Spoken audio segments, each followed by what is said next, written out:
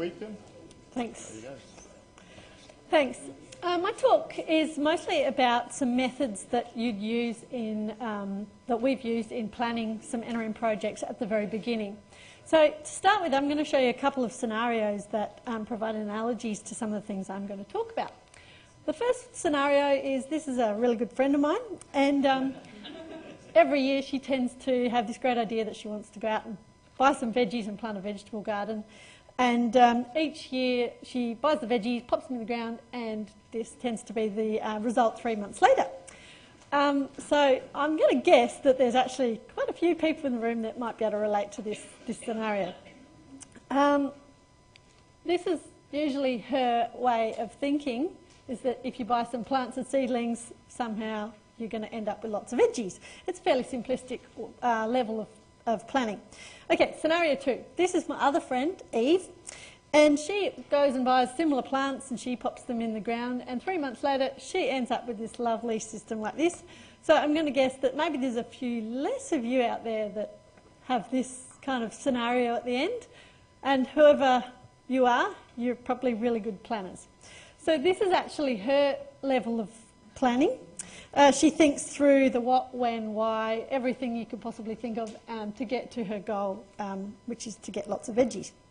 So I'm trying to emulate some of this in some of the ways that we plan for some of the NRM projects that we're doing. Okay, as we all know, and from the conference, there's many ways to invest in NRM and to measure the impacts of those investments, but it's definitely a challenge to pick the best method that provides the best value for money, time and information.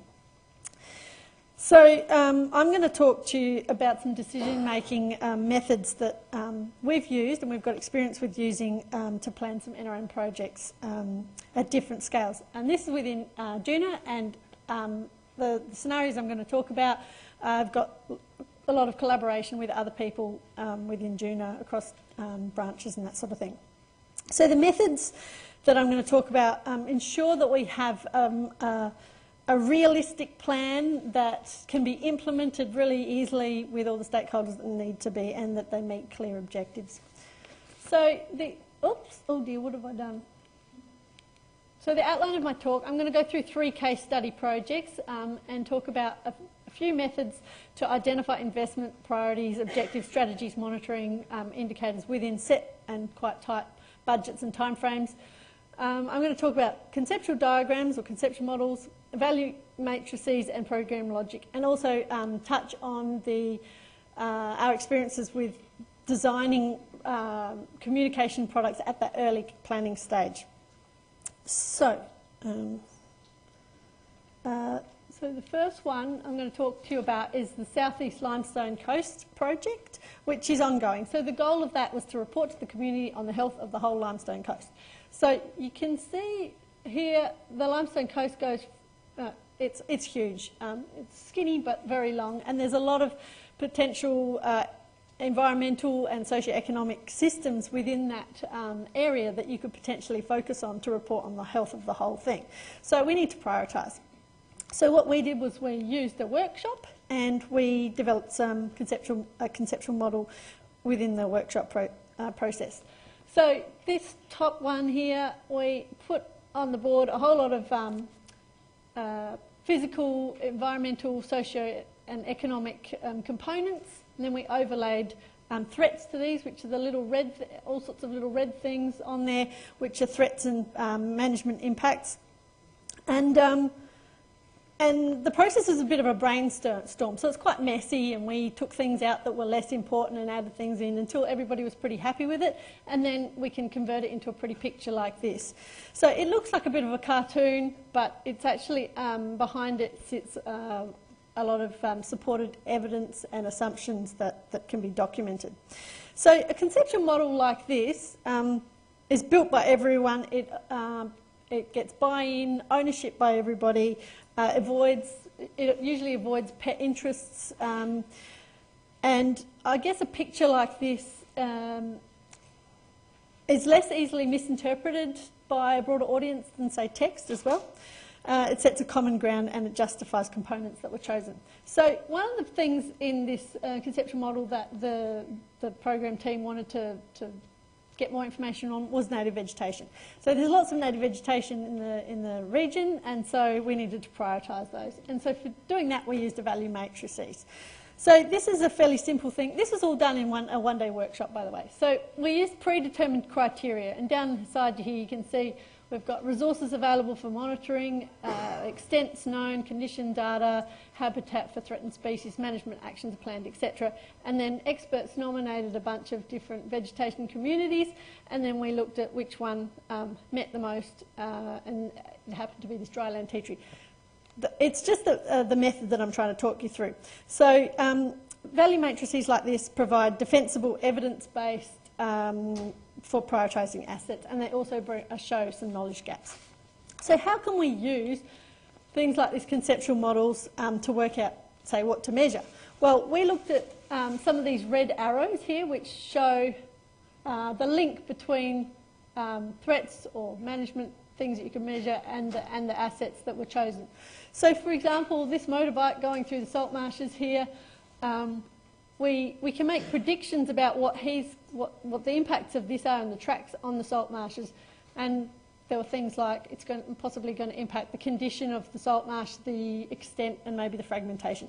So these sorts of things then directed us to think about what indicators we would measure in this project. And also we then ensured that, so here you can see resources and the indicators that we chose. So for that particular salt marsh we chose condition, connectivity and remaining extent. So we made sure that they were also, there was existing data available and that we had resources to do this. So we didn't end up with a huge range of, a wish list of indicators that you don't necessarily have resources for. So, next one. So the next project, which is still in its early planning phases actually, is vegetation condition in the Adelaide Mt Lofty Ranges. The project goal is to report on condition on the region-wide condition of native vegetation. So I'm not going to talk to you about any results or anything, it's just a case study to show you about program logic, which is this here.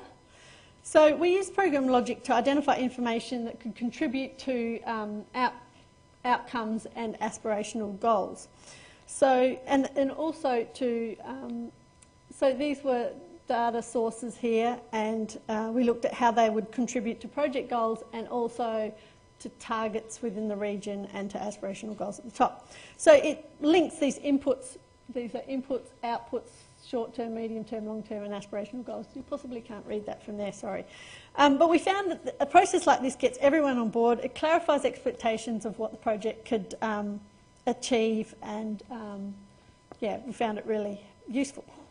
So this project was about native vegetation, and so we did have a one-day workshop to look at what prioritising native vegetation, and again we used one of these value matrices. So down the side we had a whole bunch of vegetation groups that were proposed, and we looked at the values of these, the regions, and the monitoring that would be in place or could be in place, and the potential of the relative investment that was being managed to use as predetermined criteria for selecting some of these. And we did use another matrix which was similar to look at the indicators that we could choose from those. And on this one, it's authentic. It's from the workshop, that's why it's all my handwriting. So vegetation groups down the side, and we looked at drivers and pressures, and then we looked at expected management outcomes of all of those things, and those were the things that led us to think about what indicators we would choose. So yeah, again, that sort of prevents us from developing a huge wish list of indicators that may not be able to be resourced. So the final case study was the project we did developing a report card for the Aljarra-Willerara region based on the impacts of climate change. So again, we had a workshop, which other people have mentioned, really important because they bring together stakeholders and all different expertise into the room. So the goal was to develop a report card, and what we actually did was we got people to draw important valued assets on maps and draw spatial lines around them to show the extent of those, and then we got them all together, collated them, and came up with 4 key areas that we prioritised for this particular report card, and they were groundwater for communities, rock holes and springs, bush food and medicines, and also landscape habitats. Now they're quite broad, but we didn't. Yeah, thanks. Yeah. So, what was I going to say? So then we predicted how climate change would impact on those systems there, and particularly the changes that we might expect in rainfall and temperature. So how would rainfall and temperature impact on these things?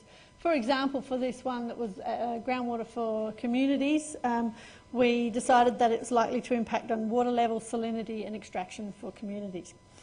So it's just a way of prioritising those things. So we also did up another little conceptual model here which shows how climate change can impact on particular things. It's really simplistic, but it just got everybody on the same page. So this is the picture of now, and this is what might happen with changes to temperature and rainfall, just to get everybody thinking in the same thing. And this is an excerpt from the actual report card.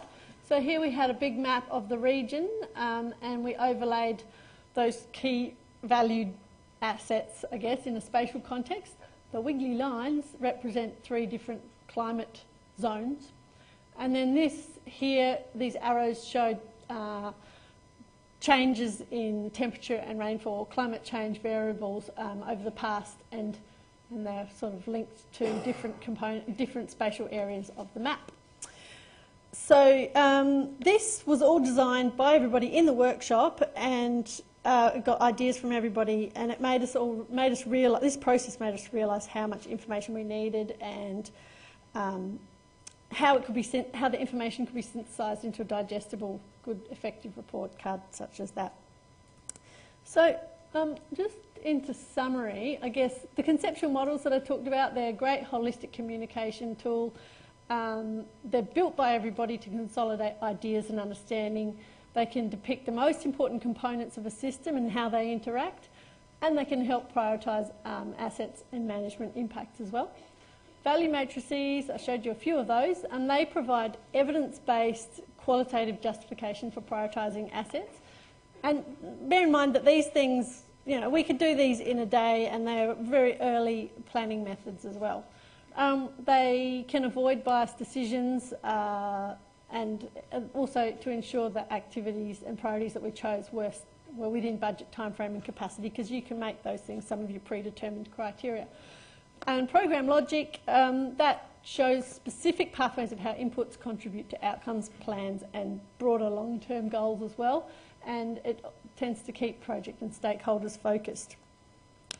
So just to finalise, the methods that we used in these projects worked pretty well in workshop scenarios, and they forced us all to have really clear objectives in what we were doing. And I guess it allows people who are writing grant strategies and policies, and also people who are doing on-ground work, to see how their work fits in to an overall project or a plan when you have things set out like this. So I guess if their activities are not related directly to some of the priorities that you've chosen, then their resources might be wasted, or the overall project goals might not be met. So yeah, I guess some of the methods I've highlighted have helped us keep on track to try and make sure we meet our project goals, like Eve's garden. Like that one, not like that one. Thanks, Annelise. Unfortunately, we're out of time.